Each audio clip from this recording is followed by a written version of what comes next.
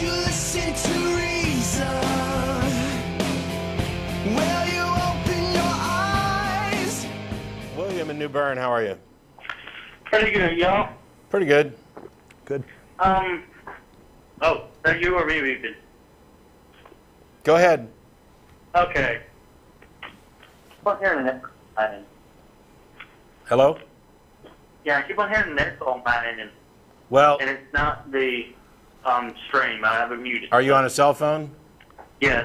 Yeah, that's probably the problem. We see that a lot with cell phones. So just try and get your question out and we'll address it as best we can. Oh, not bad.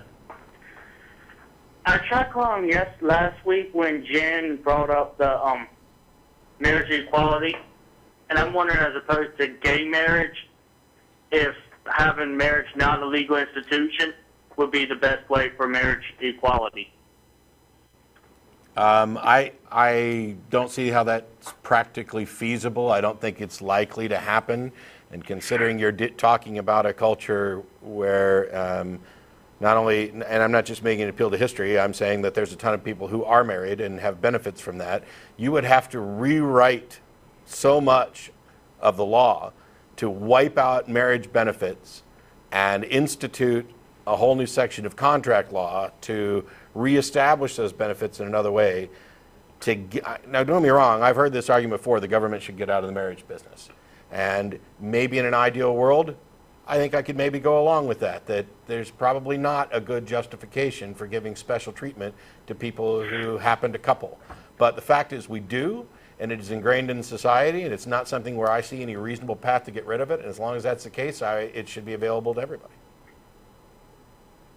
Well, there's a couple points on that one.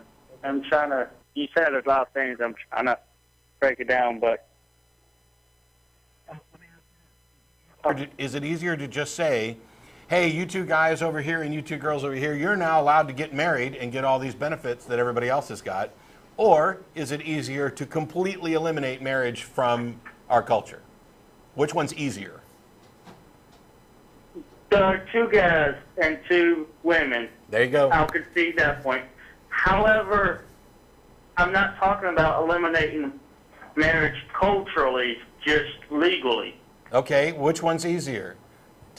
Since we already have it established legally and it has worked its way into the laws and integrates into everything from taxes to child support and everything, survivor benefits, who makes decisions about medical stuff, since we already have all this stuff, which is easier? Giving everybody access to it equally or ripping it out and starting over? Considering my state of it just made it illegal to practice gay marriage, I really don't know. How could you not? Okay, you realize that the legal marriage is the only thing that anybody's concerned with, right? That's the only marriage that matters. It's the only one that counts. If you say you're married and you're not legally married, we're talking about two different things. Right. With respect to the law, do you think it's easier to change the law so that now same-sex couples can qualify to marry, or to get rid of all of the laws that relate to marriage?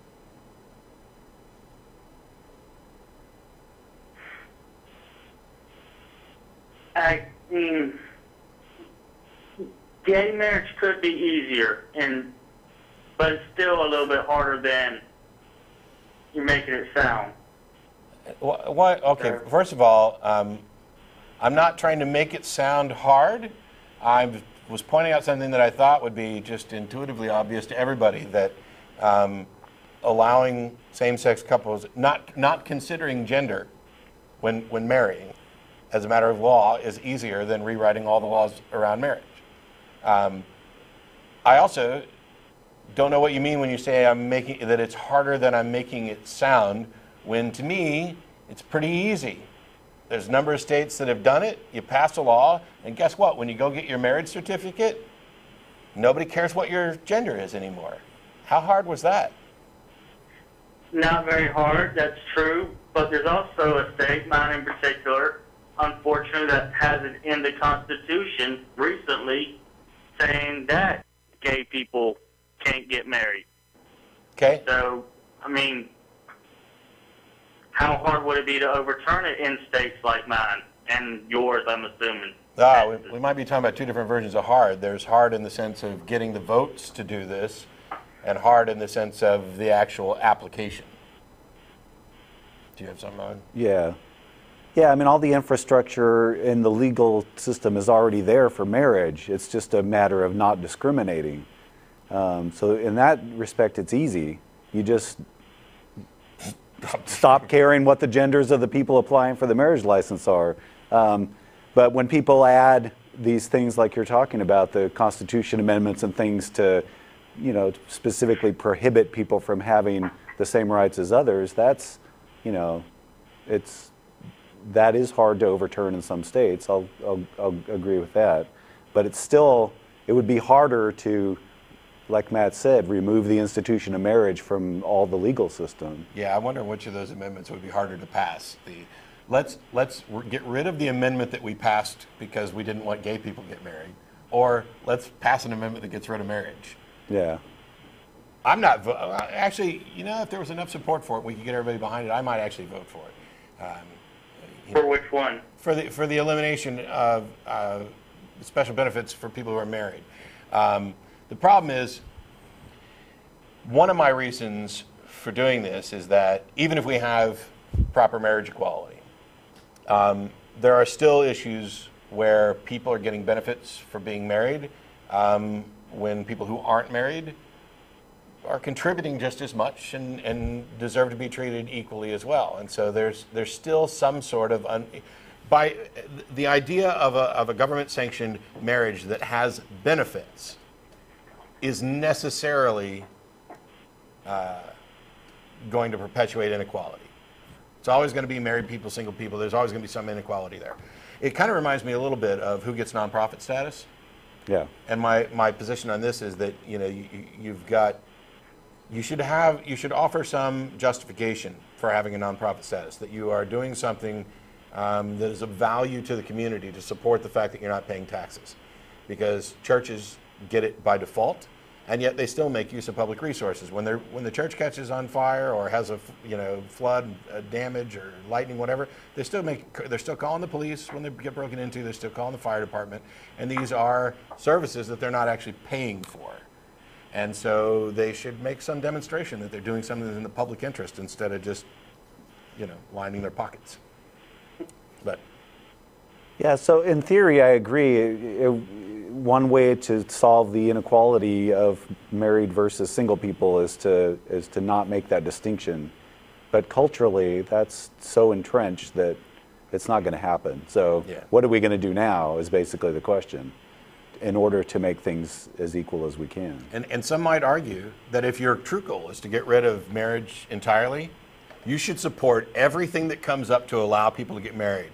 If somebody creates a bill where they want to be able to marry their goldfish, you should support that, because the more ludicrous marriage becomes, the more likely it is that the whole infrastructure could possibly be collapsed. But I don't know. I just, I like being married. Not just for the benefits of it. I generally like being married. I love my wife. I like the things that commitments to other people do.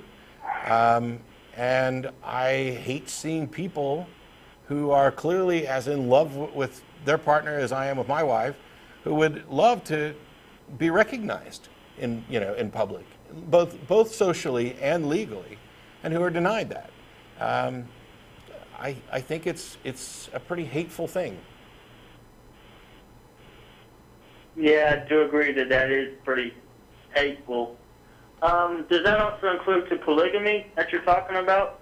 Because you said the best way to get marriage a non-issue is to legalize as much as possible. Does that include polygamy? Yeah, I would say vote for that if that's the goal.